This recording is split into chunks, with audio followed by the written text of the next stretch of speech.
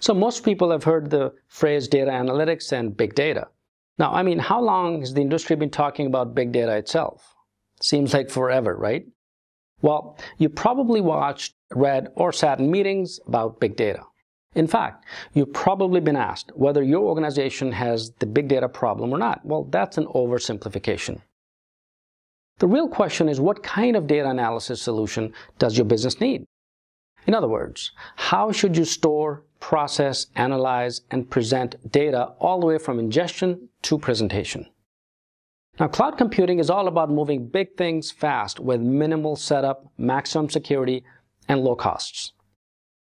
The AWS Certified Data Engineer Associate exam itself, it validates the ability to implement data pipelines, to monitor, troubleshoot, and optimize cost and performance issues in accordance with best practices. Hi, my name is Syed, and I'll be the instructor for this course. I've been in the training industry for over 20 years, and I've trained thousands and thousands of students. As a senior IT enterprise architect, DevOps engineer, data engineer with cross-platform industry certifications, I'm here to give you real-world, hands-on knowledge and concepts to pass the AWS Certified Data Engineer exam. So let me tell you about the exam itself. The AWS Certified Data Engineer Associate exam validates your ability to complete certain tasks, for example, like ingest, transform data, orchestrate data pipelines while applying programming concepts. Now, choosing an optimal data store, designing data models, cataloging schemas, managing data lifecycles, operationalize, maintain, monitor pipelines, and much more, right? So there's so many things in this domain. I'm going to walk you through step by step in each of these areas so you get the required skills to pass the exam. So, for example, the course agenda and the main domain areas, let me walk you through those. The exam has about 4 domain areas, right?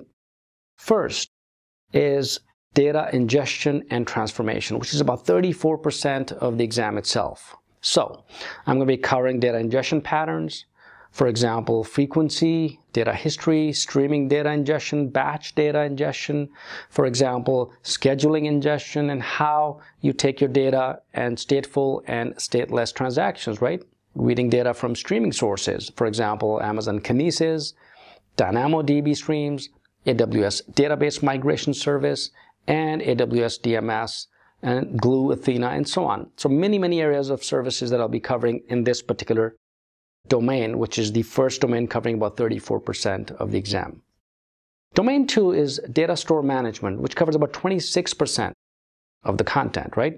So in this domain, I'm going to be covering storage platforms, their characteristics, storage services, and configurations for specific performance demands, right? Data storage formats like, for example, CSV files, TFT files, how to align data storage with data migration requirements, and how to determine the appropriate solution for a specific action pattern, right? Other areas covered are how to manage log, for example, Amazon Redshift, RDS, and much more. Domain 3 is data operations and support, which is about 22% of the content.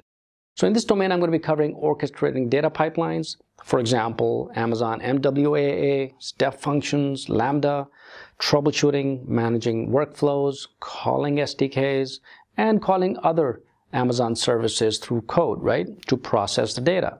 For example, Amazon EMR, Amazon Redshift, AWS Glue, and so on. Domain 4 is data security and governance, which is about 18% of the content. Now in this domain, I'm going to be covering VPC security, networking concepts, difference between managed and unmanaged services, right? Authentication, encryption, security, and so on. So all of this is covered within this last domain, which is domain 4, right? Customer management policies and much more. So I'm going to be covering hands-on on each of these domain areas, focusing on step-by-step, giving you hands-on skills so you can pass the exam and also gain valuable experience from all these hands-on skills. Now, I've designed this course for beginners to intermediate level students who have a couple of years of experience working on the AWS platform, right? So if you are into cloud computing or want to become an AWS certified data engineer, then this course is for you. If you're already AWS certified, well, you are certainly going to gain some additional insight by taking this course. So what are you waiting for? If you want to become an AWS certified data engineer, click on the Enroll button now, and I'll see you in class.